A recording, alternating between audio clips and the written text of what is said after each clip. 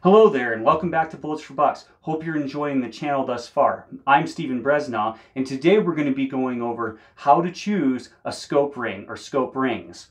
So we're going to take a look at some rings that I have in the shop and some things I've learned along the way. Now there are several different types of scope rings. Some are where the scope ring, such as this, is a tally scope ring where this ring is built into the base and it's one piece. Some rings are built into cantilever mounts or one-piece bases. And some rings stand alone and mount to a base, such as a Picatinny rail or a Weaver style base. There are also rings that mount into a Picatinny rail or scope base and then sandwich together this way instead of your typical where they sandwich together this way on top of the scope. Some come together this way, where they lock into the scope base and into the scope sideways or vertically.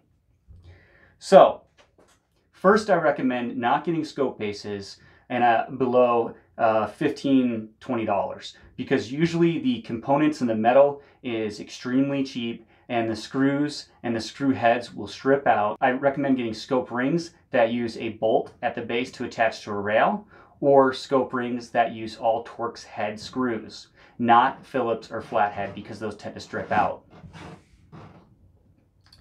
So I also recommend not getting rings such as this, where they are a narrow diameter and don't have a true recoil lug area built into the actual screw that goes through the base.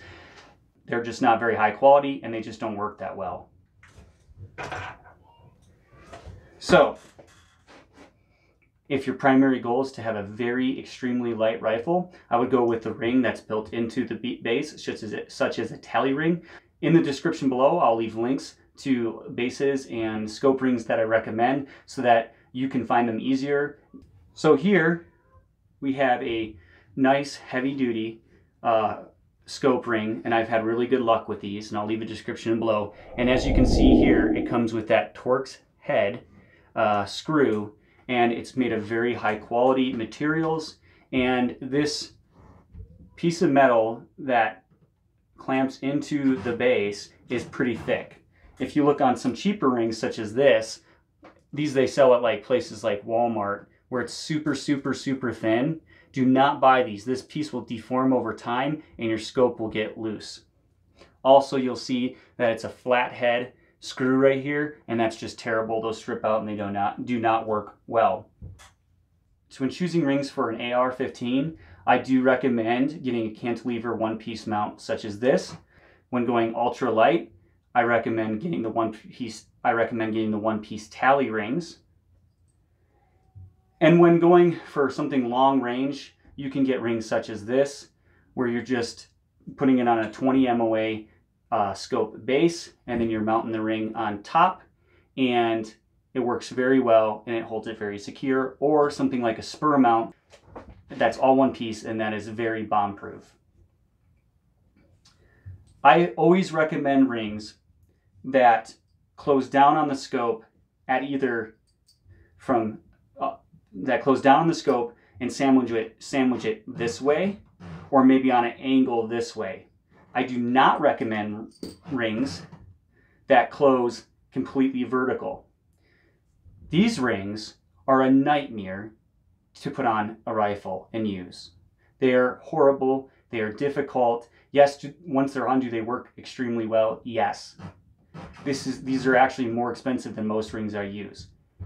But keep in mind that not only are they much harder to use because you're fighting keeping the scope in there and getting it all together at once and getting everything level, but when you go to take that, like say you want to take this scope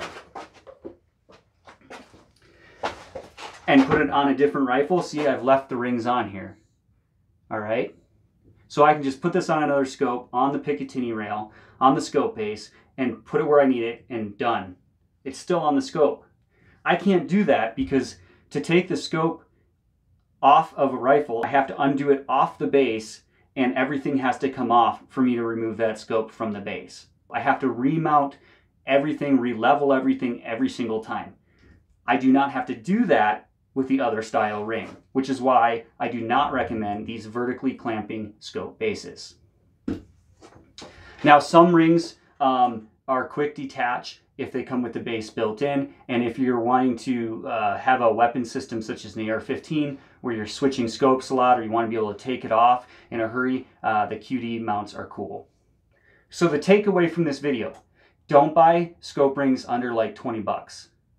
Do your research, make sure you get one with Torx head screws that's high quality metal and that's heavy duty made. Make sure you use blue Loctite on the base screws if you're using a one-piece ring to the base.